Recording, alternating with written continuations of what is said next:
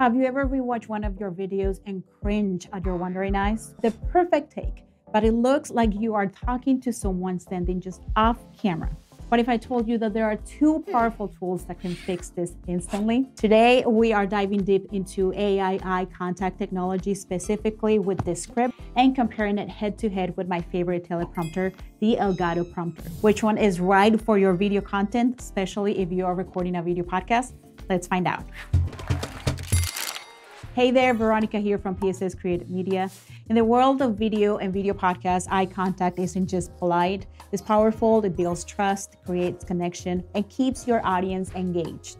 But when you are reading a script or just trying to remember your points, it's easy to lose that connection. For years, teleprompters were the go-to solution, but now AI is changing the game. So which one should you use to look professional and connect with your audience, whether you're recording videos for YouTube or a video podcast? But before we dive into the solutions, I'm curious, what is your biggest struggle with eye contact on camera right now? Are you constantly looking at your nose? Are you just feeling awkward? Do you look like you're reading? Let me know in the comments below. And speaking of connecting with your audience, looking professional is only half the battle. The bottle. It's a bottle. You also need amazing content that keeps them coming back. So stick around because later in this video, I'm going to share with you a free tool that takes away all of the stress of planning your podcast episodes, helping you create content your audience really wants.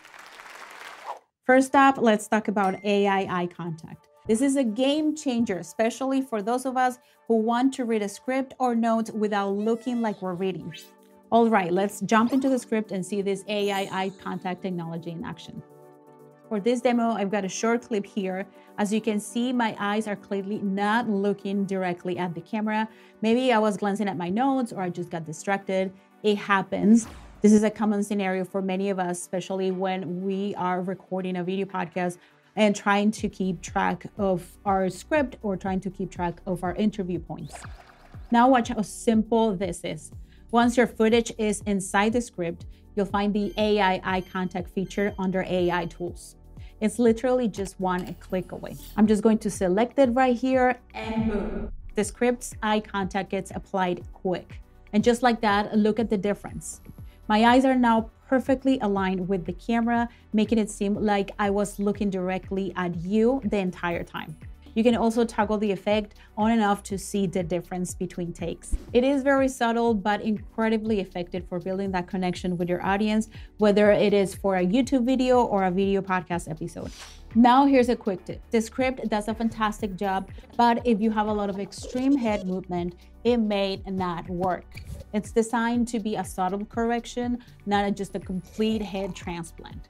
But for most talking head videos or video podcast segments, it works wonders. So what are the big advantages of using AI contact? Well, for starters, there's no extra hardware needed on set. You don't need to buy or set up any bulky equipment. It's all done right there in the software. And this is huge because it fixes eye contact in post-production. That means it's great for existing footage, spontaneous shots, or even if you're just messed up a take. It really is a lifesaver for video podcast interviews where you might be looking at your guest on a different screen, not directly at the camera. Plus, it can be a quick, easy solution for minor adjustments. For those little glances away, it's a fast fix. And if you're already using the script for your editing your videos or podcasts, it integrates seamlessly into your existing workflow. Now, of course, nothing's perfect, so let's talk about the downsides of AI eye contact. One thing to keep in mind is that it can sometimes look unnatural or robotic if the head movement is too extreme. It's not magic, so if you're constantly looking far off camera, it might struggle to make it look completely natural. Also, it relies on a software which may have a subscription cost. Descript is a paid tool. That's a factor to consider for your budget. And finally, it's not a real-time solution for live streams or direct interactions. This is a post-production fix, so for live content, you'll definitely need a different approach. So what do you think of Descript's AI eye contact? Have you tried it before? Does it seem like something you would like to use in your workflow for your next video podcast? Drop a comment and let me know your first impression. Now let's shift gears to the classic solution, but with a modern twist, the teleprompter. This is the Elgato Prompter, and it's a fantastic piece of gear for creators who want to deliver a perfectly polished, scripted message while maintaining flawless eye contact. This tool is especially powerful for a scripted video podcast or any content where precise delivery is key. The magic here is this special reflective glass. Your camera lens shoots through it while your script is displayed on the screen of the teleprompter, because the way it works is as an additional monitor you can drag things to. Cool, right? This means that you are looking directly into the lens, but you're also reading your script at the same time. It's genius. Also, if you're recording interviews remotely, you can drag the screen to the teleprompter and have your guest and your nose there so you don't have to break eye contact at any time. Getting your script onto the prompter is super easy. You just load it into the companion app and it appears right here on the screen. We use the teleprompter app or the functions inside the Elgato Camera Hub, which is the app that you need to download when you're setting up the prompter for the first time. Then you can control the scroll speed either manually or sometimes even with a remote to match your natural speaking pace. And as you can see, I can read my entire script, deliver all my points, and my eyes never leave the camera. It looks incredibly natural because it's a natural eye contact. This is a huge advantage for professionalism, especially if you are recording with a guest remotely, recording a talking head video or a podcast episode, or live streaming. Your eyes never leave the lens. So what are the big upsides of using a dedicated teleprompter like the Elgato Prompter?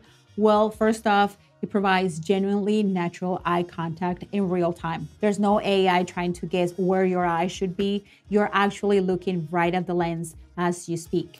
This real-time control also means that it allows for fully scripted and polished delivery.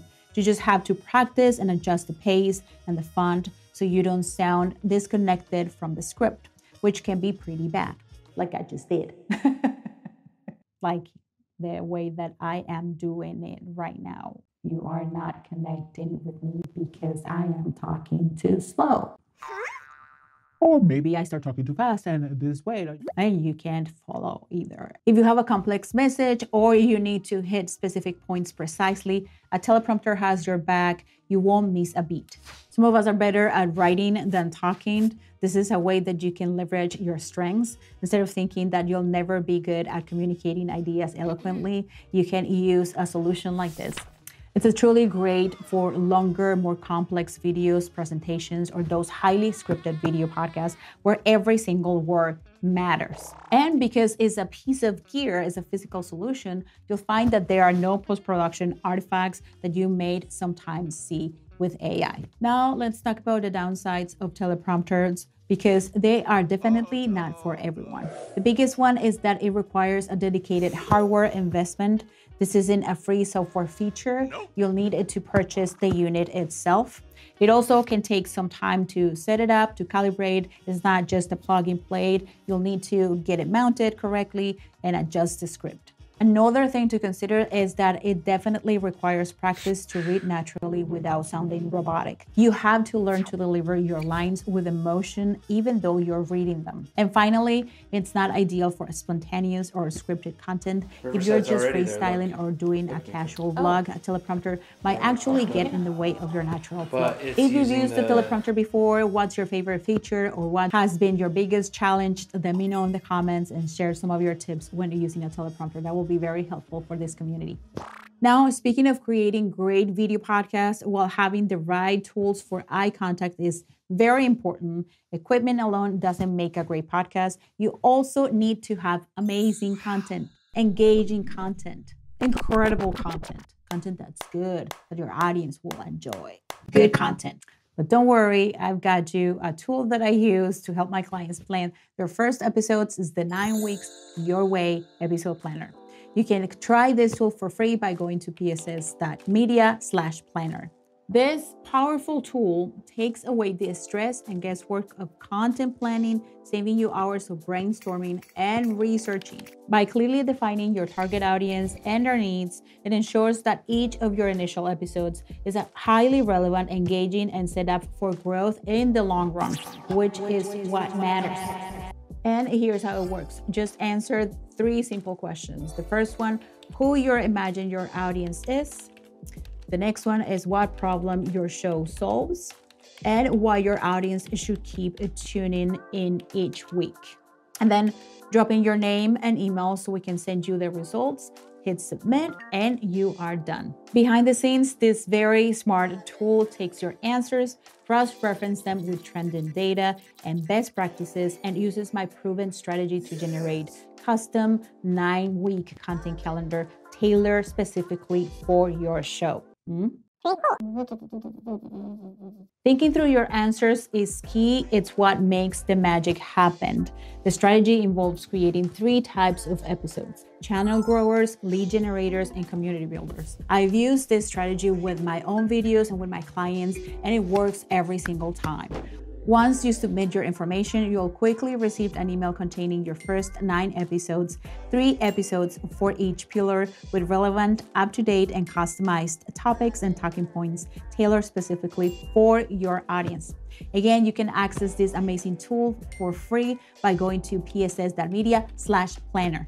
So with both AI eye contact and a physical teleprompter on the table, how do you decide which one is the best fit for your content creation workflow, especially if you are producing a video podcast? Let me help you decide looking at a quick comparison of the key factors. When it comes to cost, we are talking about a software subscription for AI versus a hardware investment for the teleprompter. For ease of use and setup, AI is often a click of a button in post-production, while a teleprompter involves physical setup and a bit of practice. Regarding the naturalness of the results, AI can be good, but sometimes imperfect, but a teleprompter with practice provides truly natural eye contact.